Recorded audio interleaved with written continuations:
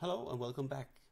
This is a second video in the hardware department, so to speak, and this video I will look closer at the SDRAM implementation. So in order to figure out if the SDRAM is working or not, I will start by loading a project. So if I go to the STM32 cube, we go into the repository here and the cube F7 firmware. In projects, if I find the right board, in my case the STM32F746 discovery board, into that folder, and in examples I will find the FMC here, and there's an example called FMC_SDRAM. I'll go into the SW4STM32 here and just press select folder. I'll remove the first folder, so this is the project here. We can press finish, so we will convert that project into a Cube IDE project. And this project here, of course, we'll try to build this. Let's see what happens. Okay, so it built right away. In example and user, we will have the main file here. So this is the main example here, and I did this a few days ago, and if I recall correctly, I don't change that much here. So the example tries to write to the SDRAM, and then it will try to read the data back. And then we can just right click on this and say debug as an STM32 program here, and let's see what happens. Let's see, we are breaked at main here, and then I will just go down here. So it will start here at with initializing, of course, and then it will initialize the SDRAM. It will fill the buffer and then send that buffer to the SDRAM and then write it back. So let me just put a breakpoint here before we try to compare those two buffers. I'll just hit resume here, and then we are at the breakpoint right away. So if I highlight or look at the RX buffer here, we can see that we have indeed numbers here.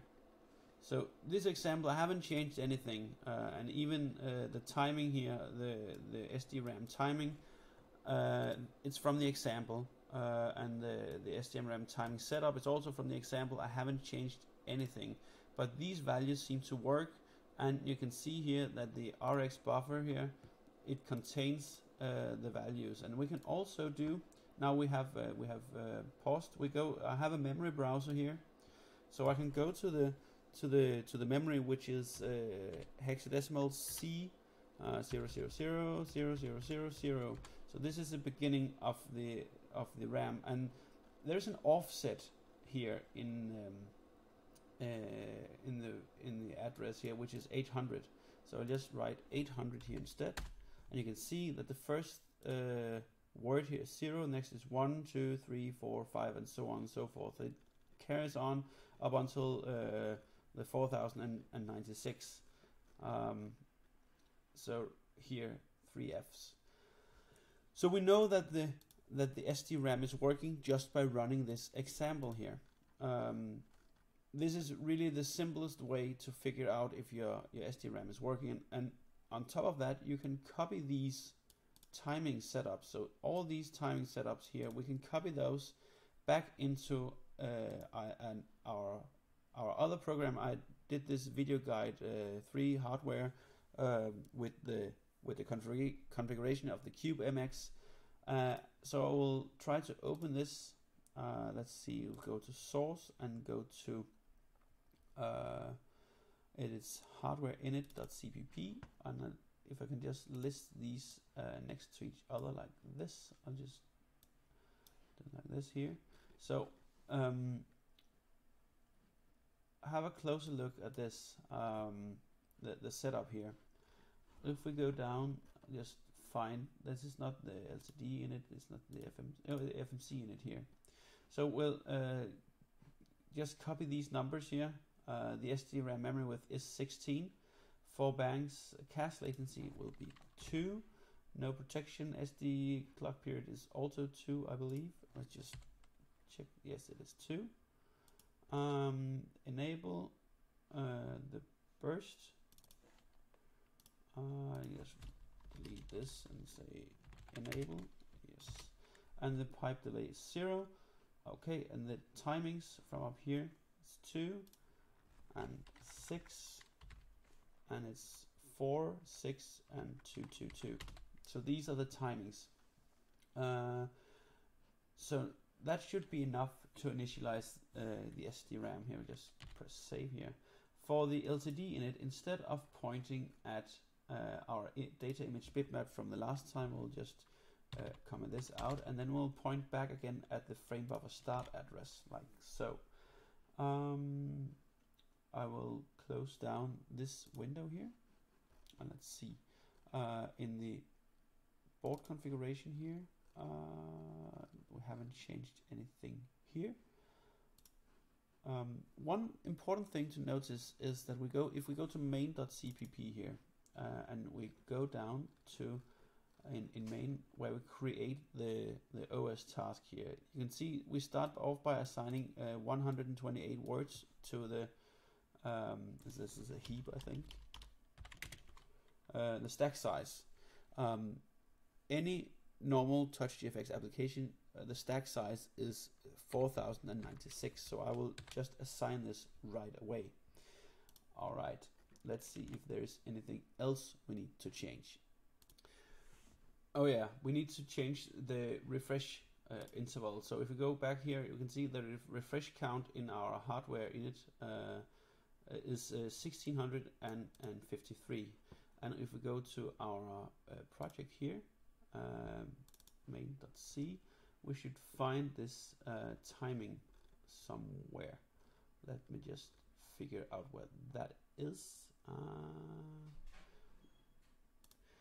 So in the examples main, we have the SDRAM timings set up here, and then it's finished off with this BSP underscore SDRAM underscore initialization sequence. And if we have a look in that, this is the same sequence that the TouchGFX does. But have a look here. This is the refresh rate counter. And what it actually does, it says this value of 1292 gets bit shifted 1 bit to the left. But that is, we write, or this line here writes directly to the register SDRTR.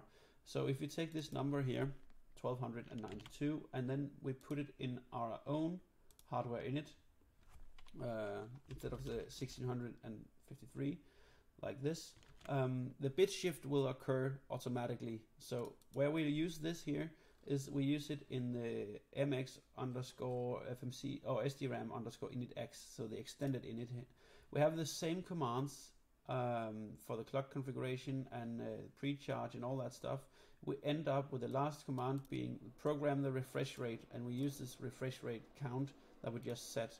So this is the same value, this is the same command sequence that we had in our example from before.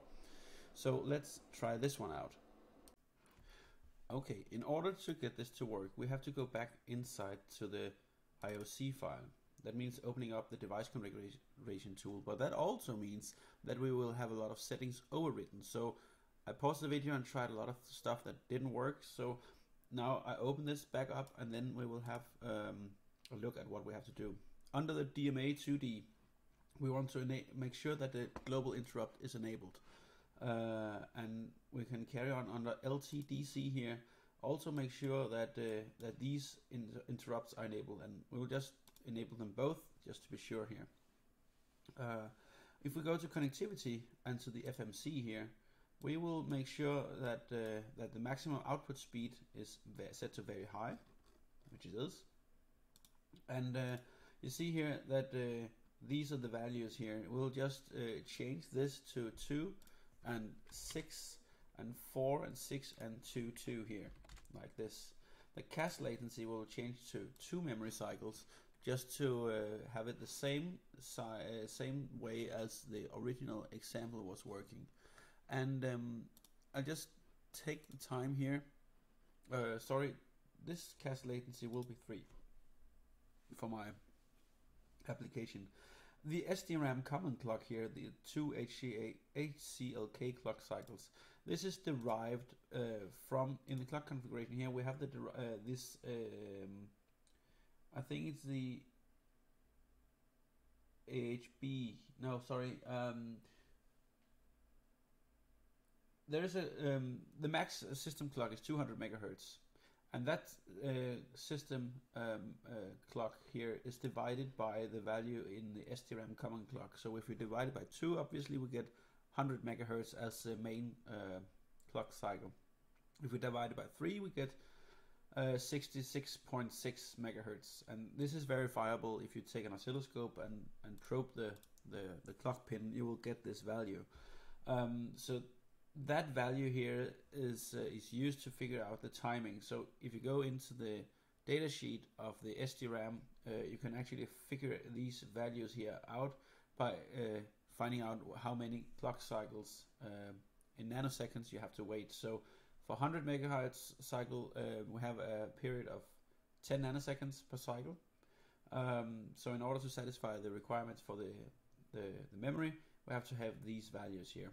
This is very vague, both in my description as of now, but also in the app notes. There is hardly anything to go by for these, and also these values are actually just copied directly from our example with where we tested the SDRAM, and we could show that it was working.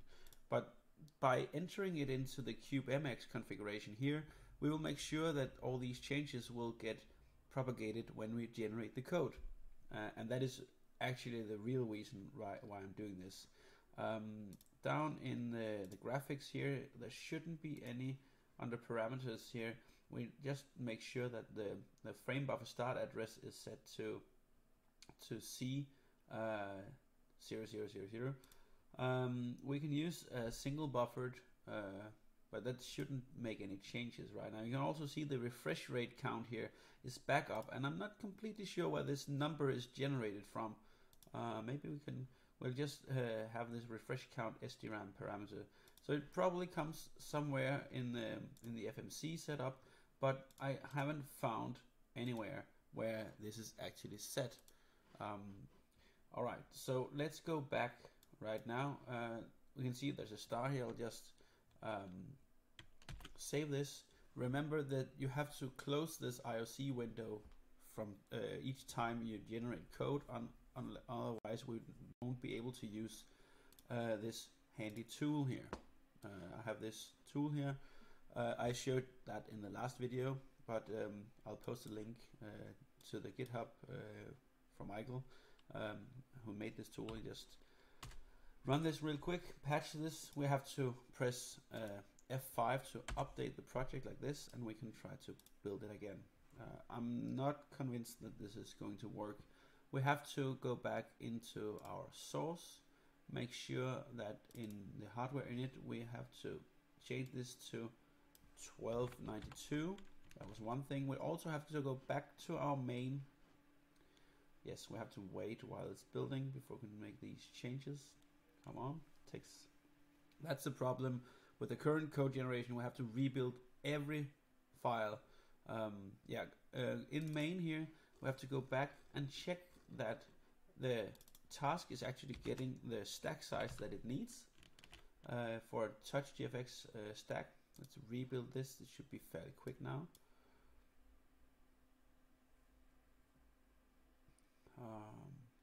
Like this. So I'm not convinced that this is working as of yet, but I'll show you the display right now, and then we'll press debug. Is it even the right project that we're debugging? I'm not sure. With Video Guide 3 hardware, let's see what's going on.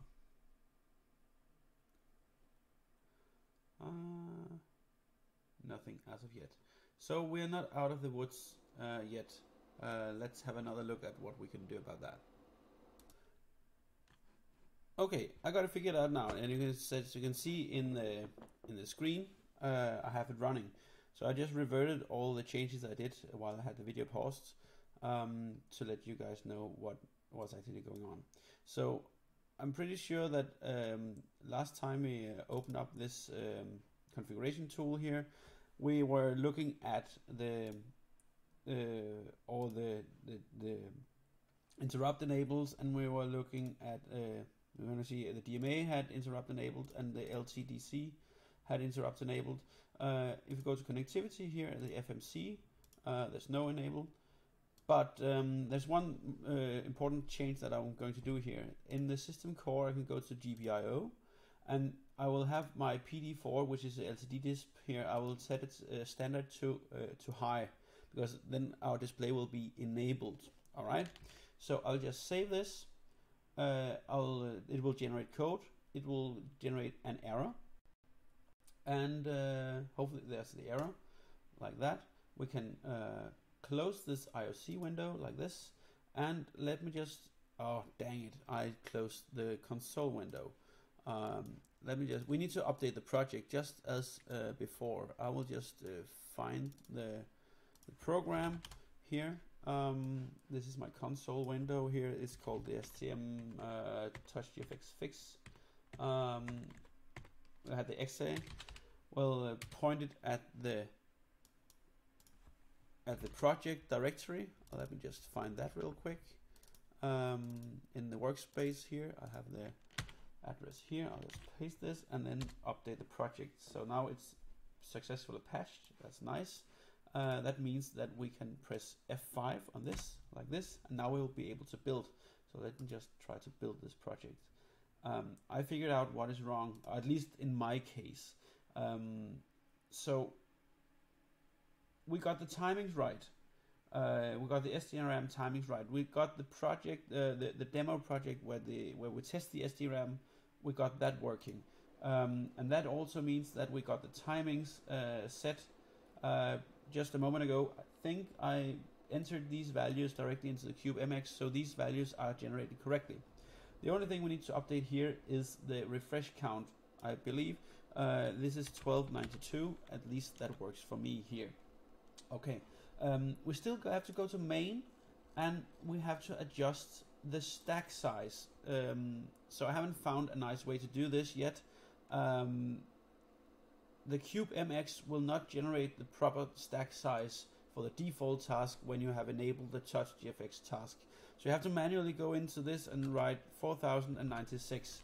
But that creates another problem. And if you recall, I just recalled, in one of my first videos where you create another task in the FreeRTOS, you cannot have the same stack size remember, this is in words. So we have to multiply this by 4. And if you multiply this by 4, and I know this is stupid, but I'll just take the calculator here. 4096 times 4 is these 16,384. So if we go to the include here, and I go to FreeRTOS config, let's check here. The total heap size is 15,360. So this number is larger. So we are trying to allocate more stack than the total heap size. So I just double this. That is about 32,768 or something like that. That's not the double, but anyway. So I just make sure that this is bigger than the stack size that we just assigned. All right. Let us see. That means that we can press debug here.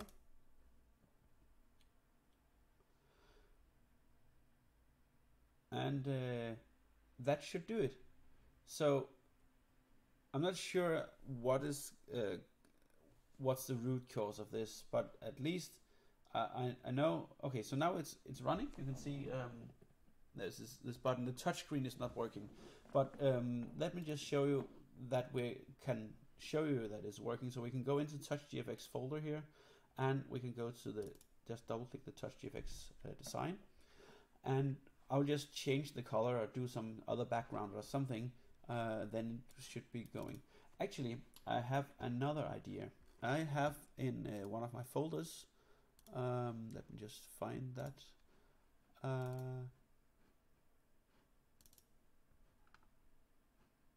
Yeah, it's a bit tucked away here, but I have a series of what do you call that, images. It's for another project, so I have this BT0 and going all the way to the BT7. So these 8 images are a hexagon with increasingly red color in the corner. So I'll just add this here to my images here. So I can insert now an animated image like this, and the first image should be my 0 and the last one should be my 7 like this, and I can say loop animation, and the update interval could be 50 like this. I will also change the background here to some dark color, and I'll press generate code. So the dark color should allow us to see that we have indeed changed the project here. Let's just build this again, and the animation on the button or the animated image should allow us to see that the program is actually running, so we can make sure that it's not stalled. Let me just try to hit debug and let's see what happens. Building, compiling, uploading. Cross my fingers. Oh yeah. So it's pretty obvious that we have an animation running. That means that the program and the application is running. So the takeaway from this is to make sure that your refresh count is right. There is a bit of a cryptical calculation in the project. If we go to that is not the right. This one is the SDRAM example. So if you go to main.c here, I think the size calculation is in main.h. No, sorry, it's in this initialization sequence. Let me just check here. We have the timing settings, and then we write all this stuff. This one, yes, this is the initialization sequence, and you can see here it says that set the refresh rate counter. It says set to 15.62 microseconds times the frequency minus 20. I have absolutely no idea where this calculation is coming from, and I have a really hard time getting this number to be 1292. But nonetheless, if we can acknowledge that it is indeed 1292, fine. So I've changed this. And I have changed in main, I've changed the stack size to 4096, and that also requires the FreeRTOS config to be changed, the heap size, total heap size. That is actually the only changes I have done apart from the timing settings done in the Cube MX. So I apologize if this video came out a little bit more cluttered than it was supposed to be, but use the demo, the example for testing the SDRAM, and if that works, and you can use the memory browser to look across the words in the SDRAM, if those works, then you know your SDRAM connection is working, and then we can work out the correct and fine tune the timing settings afterwards. So the big breakthrough here was, for me at least, to set the refresh counter to this magical number, and also change the stack size and the total heap size for the FreeRTOS. So I hope that you can use this video for getting your own custom board to work. Feel free to write a comment if there's something that's unclear. And as always, thanks for watching.